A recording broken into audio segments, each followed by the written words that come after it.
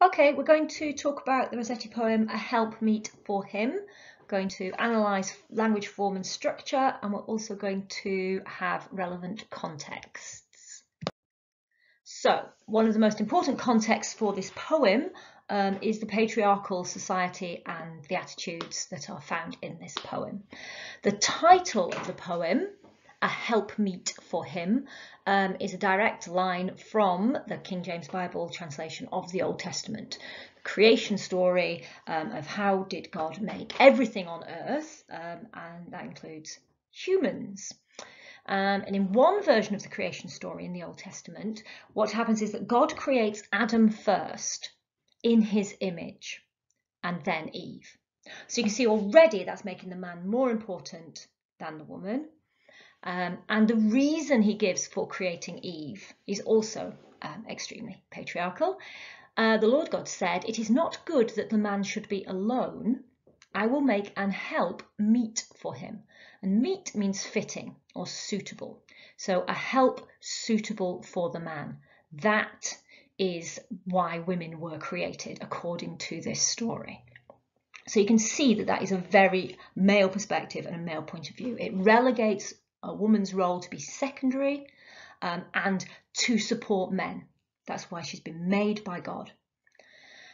And that's an idea from, 2,000, 3,000 years ago. But this is a very, very powerful idea. We still live in very patriarchal societies in 19th century England. And Jean-Jacques Rousseau, who was a philosopher, who you would hope could think a bit better, argued that woman was made for man's delight. And Rossetti quotes that in the second line of the poem. Well, the first line of the poem. The title is A Helpmeet for Him, and then the second line, woman was made for man's delight. So, a reminder that Christina Rossetti is well read and, widely read, French philosophy, and also the patriarchal attitude she's up against as an intelligent woman who wants to be a writer and wants to be taken seriously as someone who can think and comment on issues. Possibly woman was made for man's delight is even less useful for women than saying they're a helpmeet for man. Yeah, because that literally just means they're just there for men to find attractive. Okay, now the form of this poem is a named form. Okay, so not all of Rossetti's poems have a named form, but this one does. This is in the form of a roundel or a roundel. I don't know how you care to pronounce it. And unsurprisingly, fascinatingly, interestingly, it was a new poetic form devised by a poet called Algernon Swinburne. And he was part of the Pre-Raphaelite circle. He wasn't a painter, but he knew them and he corresponded with them and he met them and chatted and talked to them. And he was interested in their ideas about beauty, about medievalism, things like that. And the form of a roundel, like the form of this poem, is 3 stanzas. The first and the third conclude with a refrain, which may be a half line. And the rhyme scheme of a roundel goes A, B, A, R, that's the refrain, B, A, B, A, B, A, R. Okay, so there's a little question for you to think about, the effects and the meanings that the roundel adds to Helpmeet for Him. If you want to pause, think about that question before I then tell you. Okay, so 3 stanzas. The first and last have 4 lines and they have the alternate rhyme. But the middle one is a tercet. The whole poem only uses 2 rhymes, A, B, A, B, A, B, A, B, A, B, A. The line length is fairly regular, 8 syllables with 4 stresses per line. But the last line of each quatrain is half, like we saw in the roundel. It's only 4 syllables. So if you want to hear the meter a little bit, 4 stresses per line. Woman was made for man's delight. Charm, O woman, be not afraid. His shadow by day, his moon by night, woman was made. Yes, only 2 beats in the last line, 4 in the others. Her strength with weakness is overlaid. Meek compliances veil her might. Him she stays by whom she is stayed. worldwide champion of truth and right. Hope in gloom and in danger, aid, tender and faithful, ruddy and white, woman was made. Okay, so the opening phrase, woman was made, is repeated 3 times. It opens and closes the poem and it concludes the first stanza. Each stanza is also a sentence, so it's a very structured poem. But the second reverses this logic. Sorry, the first stanza stresses woman's subservient role, but the second reverses this logic and instead suggests female strength. The final stanza valorizes, that is, praises and makes good active and positive female roles in the world, not tied to having a husband. Okay? Not trying to delight a man or help a man, helping the whole world. So that's how the structure, by repeating things, actually enforces the argument that progresses. And that picture is of Florence Nightingale. Okay, so Florence Nightingale is a really good example of a woman in the 19th century who went out and did the kind of work that this poem seems to be talking about. She went out to the Crimea and nursed, if you know about Florence Nightingale. In the first stanza, there's a reference to woman being man's shadow. And this was a common trope, that is image, repeated image, in Renaissance poetry. There is a poem by the playwright and poet Ben Jonson, quite misogynistic, arguing that women are but men's shadows. Women are nothing more than shadows of men. And what he suggests is that women should follow men, not outshine them. So, women are like shadows. At morn and even, that's evening, shades, i.e. shadows, are longest. At noon, they are short or none. Okay, so shadows are longest at morning and evening. In the middle of the day, they're short or there's no shadow at all. So, when men are the weakest, so like in your day, in the morning and the evening of your life, when you're a child, when you're an old man, they are strongest, i.e. women. Like shadows are longest in the morning and the evening, women are strongest at the morning and the evening of men's lives. But grant us perfect, i.e. at the noon of our life, they're not known. There's no shadows, there's no women. So I don't think you can get much more misogynistic than that. Yeah, basically, men don't need women. And if women are around, you're in trouble.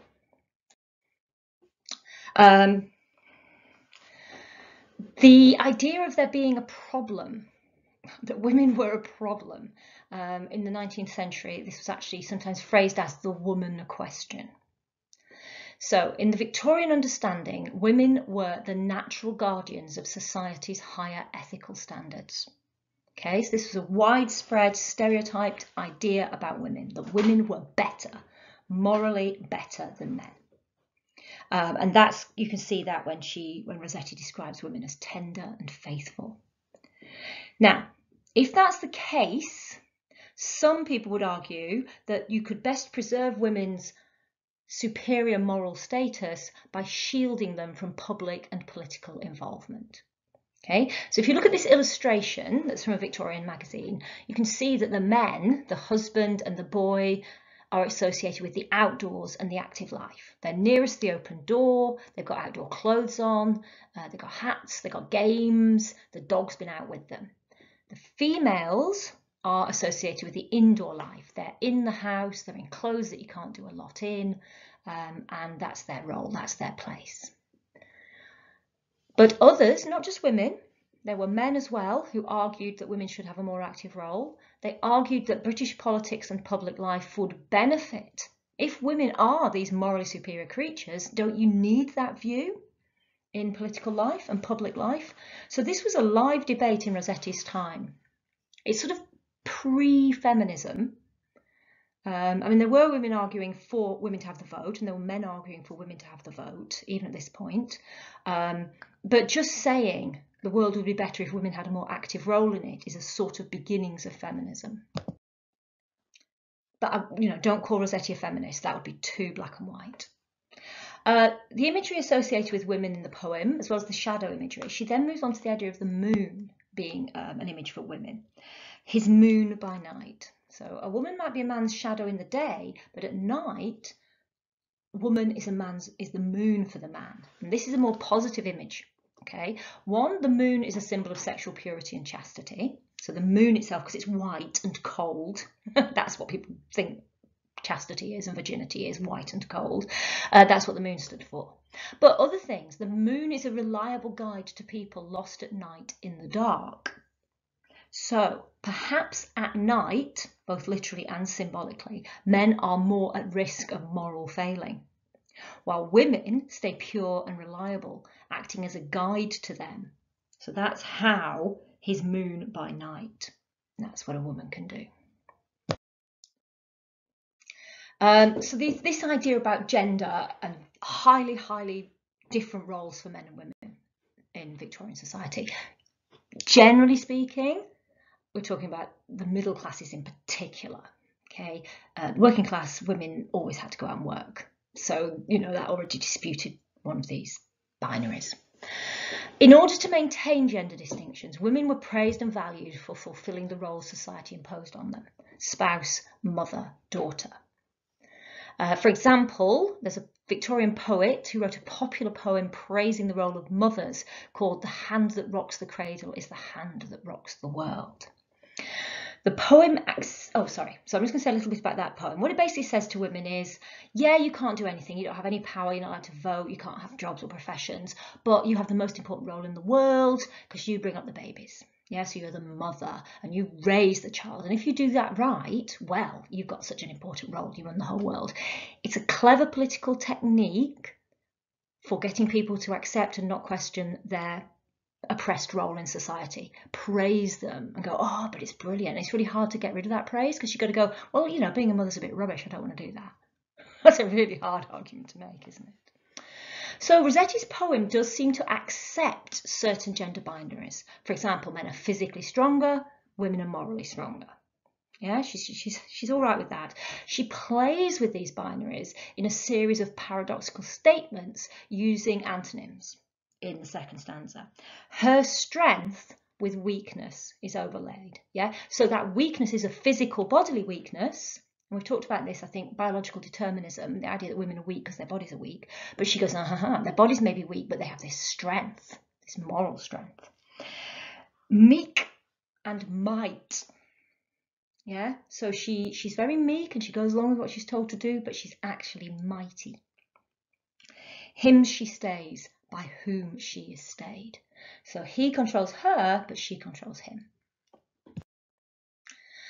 Then you get to this, really dramatic final stanza where you get these active women being described. The final stanza's description of woman as worldwide champion of truth and right. Champion, that literally means someone who goes and fights for right. Yeah, like knights, they were people's champions. It seems to support those agitating for a more active role for women. So, for example, that image we saw of Florence Nightingale, Rossetti had an aunt who had volunteered with Florence Nightingale and had gone to the Crimea, which is sort of Russia-Turkey area, where Britain was fighting and there were lots of injured soldiers. And Florence Nightingale had recruited volunteer women to go and help her nurse. And Rossetti herself had applied to do that. So we can bring in that context to help this interpretation of this poem, that it is saying women should and can do these active roles. I think champion of truth and right makes me think certainly of anti-slavery campaigns in Britain and America. 700,000 women signed a petition addressed to the Queen of England, Queen Victoria, in 1834 to abolish slavery. And women were involved in other campaigns in Victorian England against cruelty to animals, cruelty to children. Many of the charities that still exist to this day were founded in the 19th century by Victorian women on the whole. So the NSPCC, the RSPCA, the RSPB, that was their origins. And then this idea of women being an aid in danger. It's the most unusual way to think about women in Victorian England, being actively brave. So it's a much more active idea of female virtue. And a famous example in Rossetti's own time was Grace Darling. And this is a contemporary painting depicting the events that made Grace Darling famous. She was a lighthouse keeper's daughter. You can see the lighthouse just in the distance in the painting. And she and her father rescued the survivors of a shipwreck in 1834. And she rowed the rescue boat in these high stormy seas. So it's an amazing story. And she became a massive celebrity. There were Grace Darling embroideries. There were Grace Darling crockery. You know, she was enormously famous. Some more of the poetic techniques. There's lots of diction that seems very feminine, like charm, shadow, moon, veil, tender. Yeah, the connotations of those are all soft, and the sounds of them are quite soft. In the final stanza, describing women as ruddy and white, it's the conventional idea of female beauty, all the way back to Renaissance, even medieval poetry.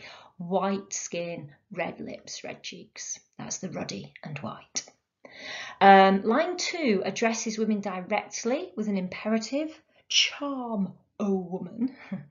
And the tone in the final stanza is confident, even triumphant, and you have an emphatic caesura in the penultimate line, tender and faithful, ruddy and white. Yes, it sounds quite dramatic when you read it out.